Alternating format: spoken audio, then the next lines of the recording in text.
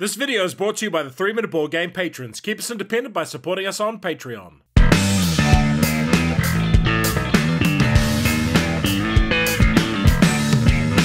Kia ora koutou and welcome to Elder Sign in about 3 minutes. It has a solo mode, it's a game for 1 to 4 players, playing time is medium, and it's a reasonably complex game. There's something going on at the Arkham Museum. Can you and your colleagues explore this place and discover its secrets before the ancient evil behind it all awakens? All players win if they collectively get a number of Elder Signs shown on the great old one you are battling. You lose if all players run out of health or sanity. Dice. Elder Sign is all about rolling and assigning dice. Variable player powers. Each investigator has unique powers and abilities. Player turn. Each game will be against one of the great old ones. Select the one you want to play against and note their special rules. Each player selects an investigator. Gain a starting item shown on their sheet. Here that is 1 purple spell and 1 red unique item. Other characters may start with yellow common items or clue tokens. The core of the game is its dice. The basic dice have 1, 2, and 3 investigation symbols on them, as well as lore, terror, and peril symbols. The yellow die has 4 clues instead of a peril, and the red die has a wildcard symbol. Set up 6 encounters on the board, and when it is your turn, choose one to do. We pick the graveyard and move our player marker there. But let's also show our character sheet. We take the 6 green dice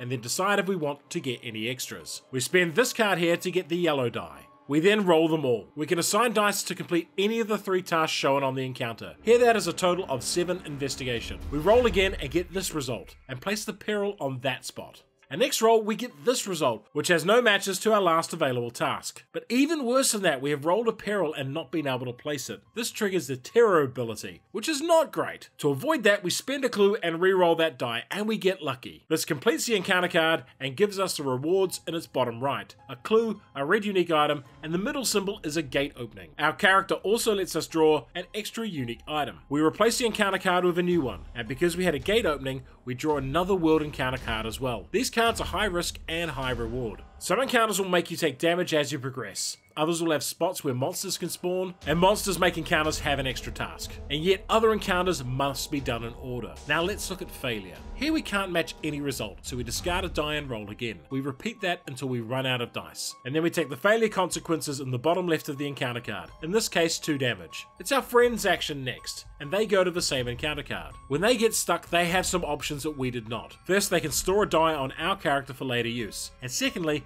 they can use spells to store dice. That makes solving this encounter a lot easier. After each player's turn, rotate this clock. When it hits midnight, resolve any midnight effects on encounter cards, plus draw a Mehlhoff card and resolve it. Mehlhoff cards and failing some encounters add doom to this track, and that's how monsters get added to the board. And if it fills up, the old one awakens and starts attacking. Why would you like this game? Elder Sign is one of the Arkham File games from Fantasy Flight Games, and it's one of the lighter and more accessible ones. There's still a lot to do here, and the core gameplay loop of rolling dice, matching symbols, and solving encounter cards is very solid. And there's a truck ton of characters, old ones, and encounter cards. It also has a great phone app. On top of that, there's a bunch of good expansions that really improve the overall experience, but as for the core set alone, it's a great lightweight co-op game for those folk who love dice and want something lighter than most Arkham games. The best thing about this game is its simple core Yahtzee based dice system. It makes it very easy to teach. However, if you hate dice, you're really going to hate this game, as some bad dice rolls can leave you in a downward spiral, because winning encounters gets you cards to make the next encounter easier, and failure leaves you rolling nothing but 6 green dice alone. Interested about Arkham Files? Check out our retrospective on Arkham Horror here. And for something more involved, check out Arkham the card game. Elder Sign, screw this guy. Hate him. And if you enjoyed this video, hit the notification button, like, share, and subscribe to the channel.